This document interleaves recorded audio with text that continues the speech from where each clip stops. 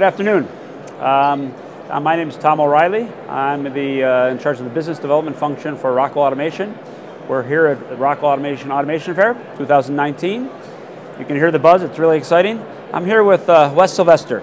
He's the Global Director of the Industry Solutions Group at Cisco. That's right. And we're here to talk about the power of our partnership with Cisco, helping companies on their digital transformation and helping people deal with the IT-OT convergence. That's right, yeah. So I want to start out, Wes. What's the value? I mean, what's the partnership delivering? How are we doing? Well, just give me some high-level comments, what you're thinking. Sure, yeah, I mean, I think the most common thing that people see about the value of the partnership is the fact that Rockwell has this strong legacy of knowing the shop floor, knowing the factory, knowing automation.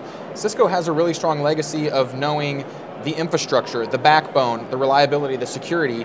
When you bring those two together, that's what both of our joint customers are really looking for, Yep. and that's really the value of the partnership, is that we combine the expertise on both sides to really provide a true solution. Yeah, I think I do. I've heard many times from our joint customers, our OT domain expertise and knowledge, and your IT domain expertise and knowledge has really helped them.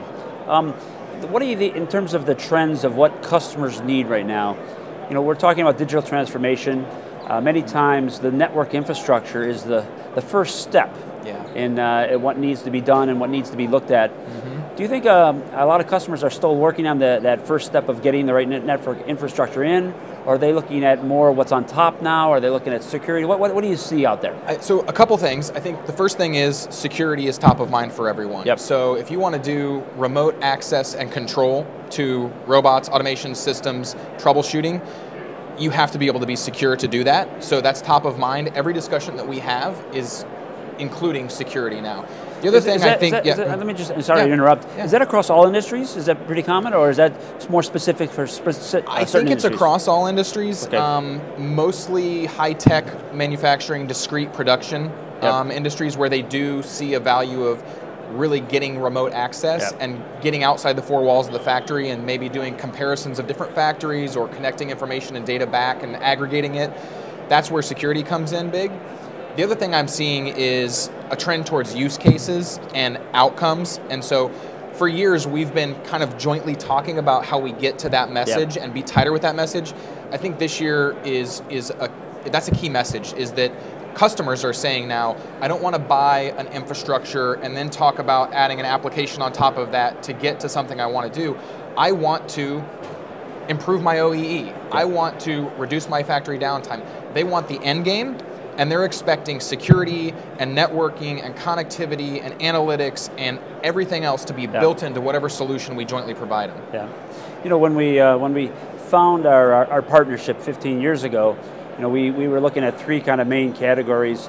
The first one was around agility with the network infrastructure, the connectivity. Second was around optimizing production yields, and the third was around minimizing risk. Mm-hmm. Do you think where are people at on all three of those, and do you think the partnership is delivering on that? Yeah, I think so.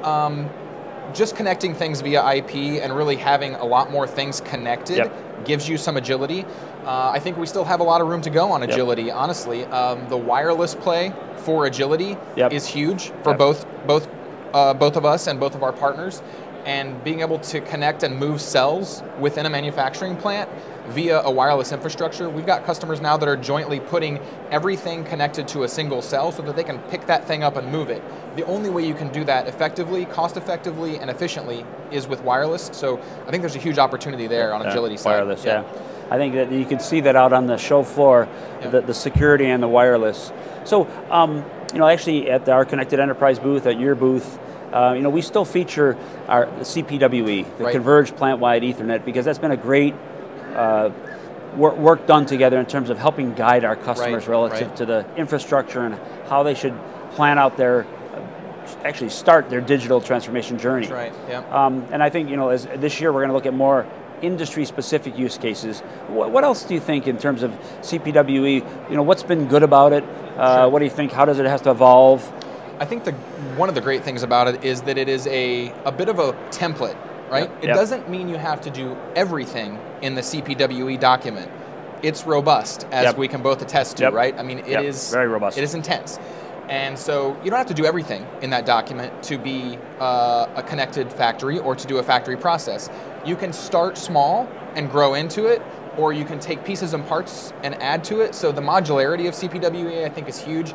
And I think the fact that both companies, over the last few years that we've been committed to all of this, is we continue to update CPWE. So it's not a static document that doesn't get updated and have a life to it. We work together to make sure that as new technologies come and evolve, we just made a great acquisition of Centrio on the security side that will be wanting to add that further security story into our CPWE work. So. Yeah, that's great.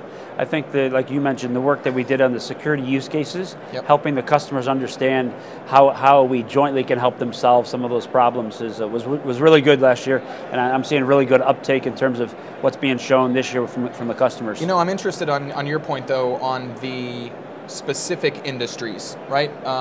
Is there significant movement, I think, on your side to say, let's get even more specific, right? You've got some sub-industries, automotive, food and bev, pharma.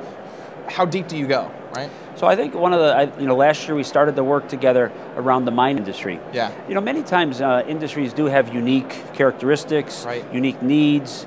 Sometimes they think they're more unique than they really are, but that's okay. Yep, we all do. But I think that the work, mining with the equipment and wanting people to be remote, meaning a harsh environment, I think that was actually a good adaptation of the CPWE. I agree. To be honest, I don't think it changed that much, but it was adapted into their terms and their vernacular. Right. So that everybody has their own language, and you kind of have to move things into their language, right? So that makes sense to me. Makes a lot one of sense. thing, I was at the investor presentation, and actually Pfizer presented, and they talked about the joint work we're doing to actually, one, enable their digital transformation from the infrastructure level, but then they actually talked about our joint offerings of to actually secure what they put in. It was a really simple, powerful message, and I think that I see that in the pharmaceutical and the life sciences and then the food and beverage industries, I think there's a lot of opportunities for us to continue to grow and help those customers. I think security really just allows us to unleash some of the opportunity that customers have been challenged with because they were worried about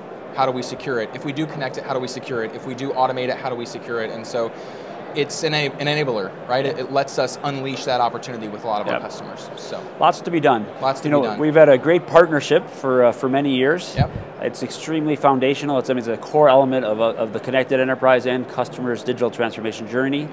And I think we've just scratched the surface of what we can do together. So, I agree. I think it's going to last for quite some time. We're looking forward to it. Yeah, Wes, thank you for spending the time. Absolutely. Thank you very much. Hey, if you have a chance and you're here, please go to the Connected Enterprise or the Cisco booth to see our joint solutions together. I think you'll be amazed. Thank you very much. Take care.